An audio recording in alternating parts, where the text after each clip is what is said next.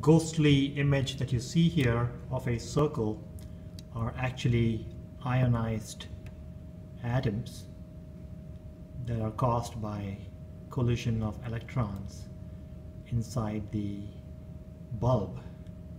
I will show you these things momentarily, but the diameter of this circle I have separately measured and will be giving to you in a data sheet.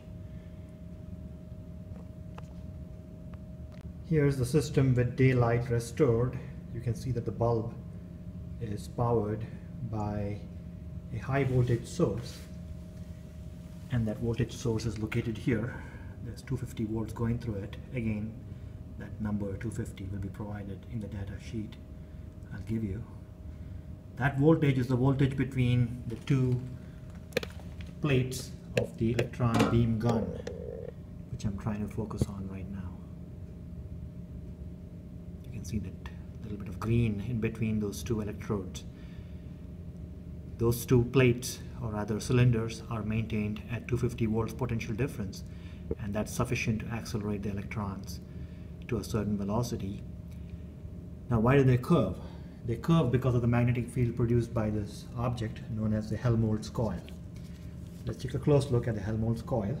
It consists of two coils with a certain number of turns, and you can see that there is a certain thickness to these wires.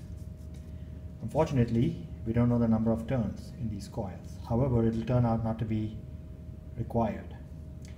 These two Helmholtz coils are separated by a distance, so you can use the magnetic field formula for a circular coil of wire times n turns to find the magnetic field at this location, and then double that for both coils.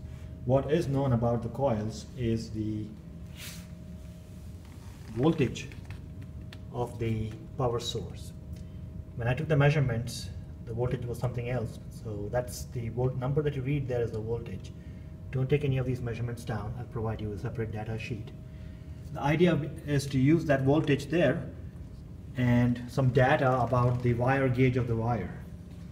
The wire gauge of the wire is really measured very simply. I took the distance between this